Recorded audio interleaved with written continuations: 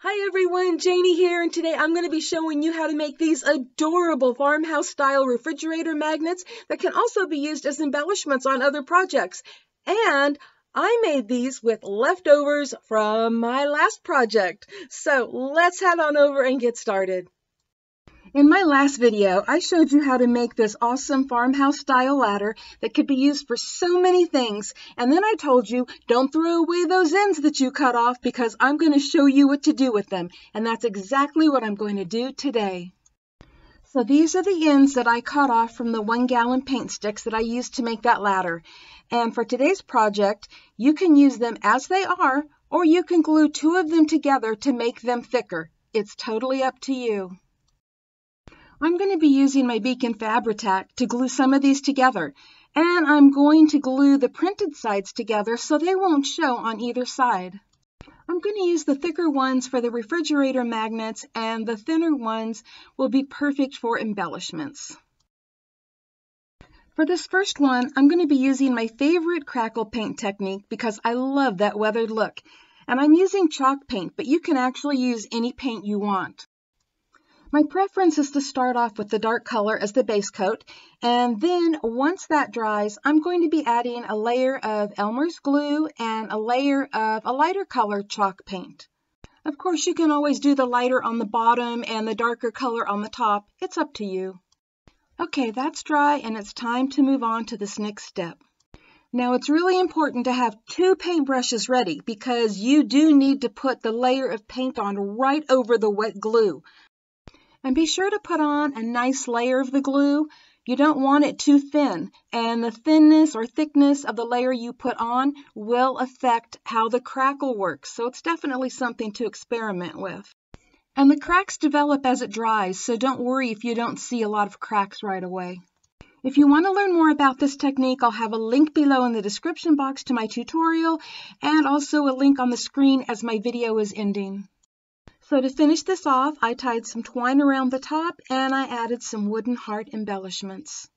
Next, I'm going to paint the rest of them with white acrylic paint. I actually ended up painting 4 of them.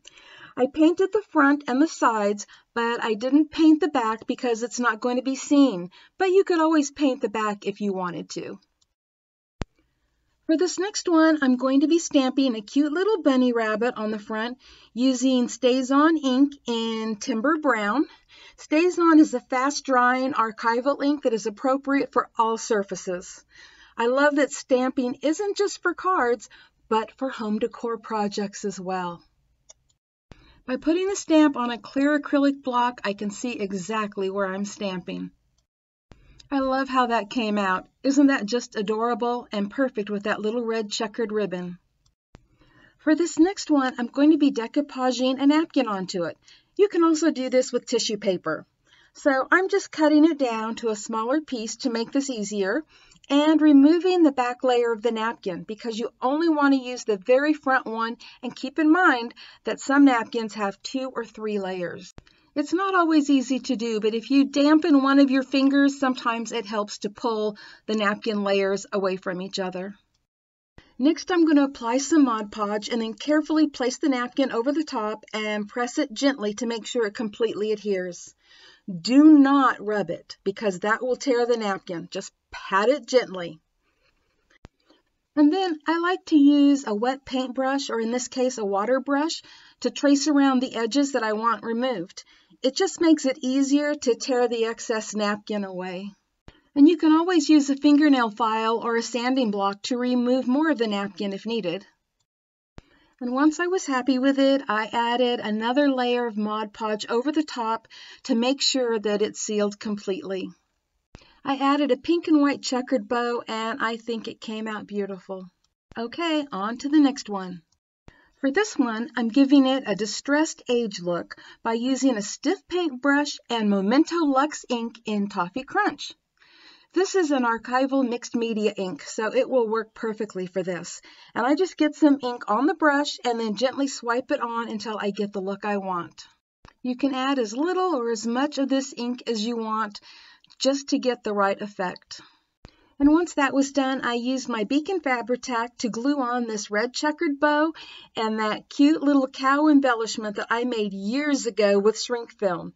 You all remember Shrinky Dinks, right?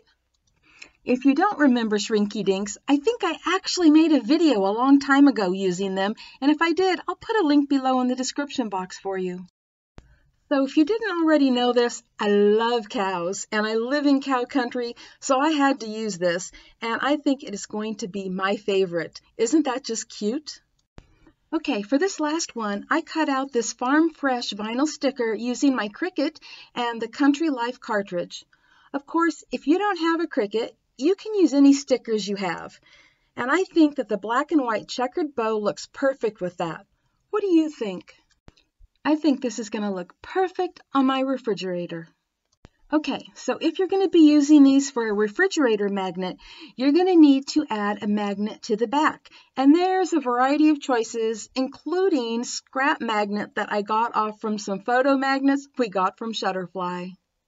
Some magnets may have an adhesive backing, but if they don't, you can always use your hot glue gun or something like Beacon Fabri-Tac or Beacon 3-in-1. And those options are also great for adding flowers. I just cut these off those little flower bundles you can get from the Dollar Tree. Thank you all for stopping by. These were just a few ideas to inspire you, and I hope you have fun making some refrigerator magnets and embellishments of your own. Happy crafting, everyone. Bye-bye. If you like this video, I hope you give it a thumbs up. And if you're not already subscribed, I hope you consider that too. And if you do, be sure to click the little bell next to the subscribe button so that you don't miss out on any upcoming videos or giveaways. And I hope you stop by Crafters Castle on Facebook and also Crafters Castle Challenge blog to enter your creations.